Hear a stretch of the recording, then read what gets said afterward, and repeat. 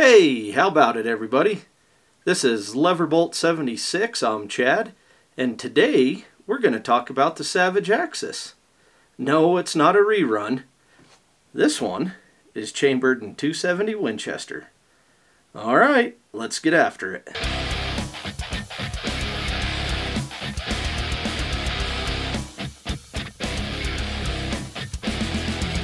The .270 Winchester was released in 1925, and it was chambered for the Model 54 bolt-action rifles.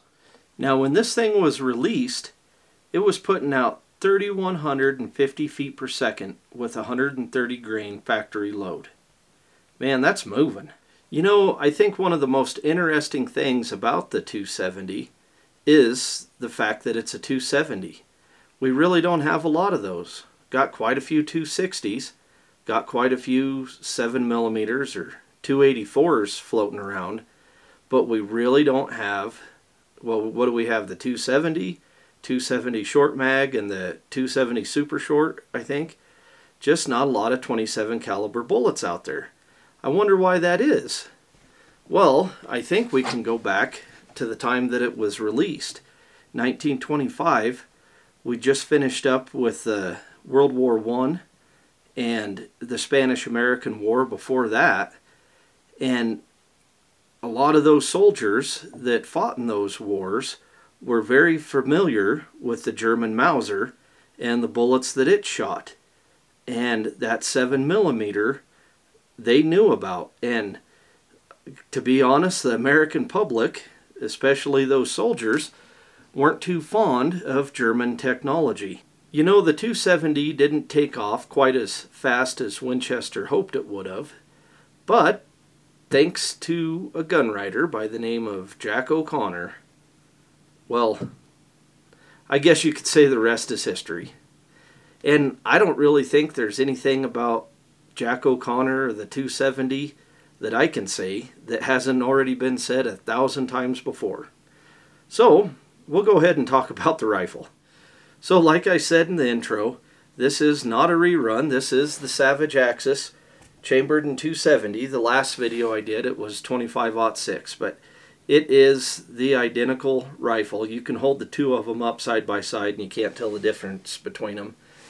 I've actually got to look on the barrel when I take them out to make sure I've got the right one in my hands. But we'll go through it just the same as we did last time for anybody who hasn't seen that one. So, I got this thing from Bass Pro. It was a sales event that they were having. I think I picked it up for $250 or $300 after a $100 coupon or a rebate or something. But it's got the special Bass Pro edition camo on it. Got a cheap Weaver scope, plastic trigger guard. This is just the Axis one, so it doesn't have the Accu trigger on it. 22-inch barrel, so that's pretty good. The action on this one is every bit as smooth as the other one, and I've got to say for a $250 rifle with a scope attached, that's a pretty fair action. I mean, at least that 25-06, I haven't had any trouble with it. The bolt release is up here. Safety's on back. Moves very smooth, just like all of my videos. It's unloaded unless I'm at the range. Now in that 25-06 video, I was pretty impressed with the whole package, so I really hope that this .270 will do just as well. I think when we head out there today, I've got this Federal Trophy Copper. It's 130 grain, same grain the rifle was first released in. Never shot copper bullets before, full copper bullets, so we'll see how this one likes them.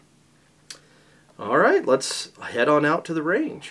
Well, we made it out to the range, and it is 7:30 in the morning.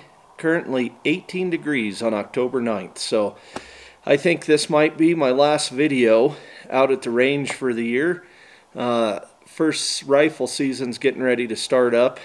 That's going to last with all the various seasons through the end of December or through December, so I don't want to mess up anybody else's hunting out here shooting. There's people hunt all around here, so I think this is probably going to be my last time out at the range for the year.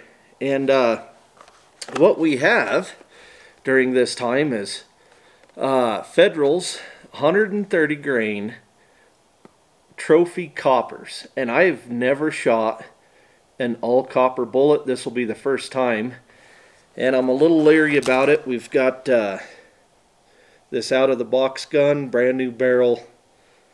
I don't know how accurate it's going to be. I've seen a lot of things where some guns don't like these all copper bullets, but I would imagine here in Colorado we're going to be going to them before too much longer. So the interesting thing, this is the Meat Eater edition of the Federal Premiums, and they were nice enough to give you a bone-in barbecue wild game and ribs recipe on the back of this box. So not only do you get your little bit of ballistic information out to 300 yards, you get a nice barbecue rib recipe. So got all your ingredients, how to make it. So anyway, we'll give these copper bullets a try and see how they do. And I don't know, if we can't make a group down there, I'm not going to blame it on this rifle. I think later on we'll try some core locks or maybe some type of Winchesters through it, or a more normal bullet. Who knows, maybe they'll group good. But oh, this cold weather, boy, there's some heavy frost on the ground. It's definitely getting close to wintertime. Hunting season's just around the corner, so we'll see if we can make some noise.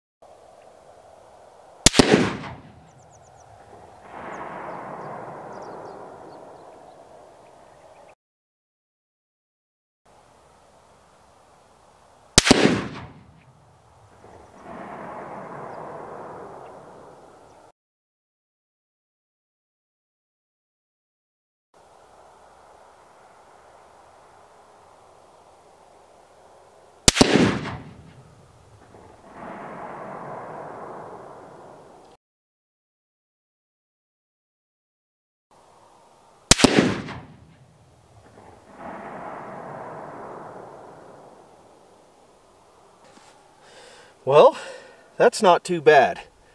We've got 1, 2, 3 there that's MOA. These are 1-inch squares. One up there a bit higher, but that's not bad at all for these copper bullets. I think that gun, safe to say, likes them all right.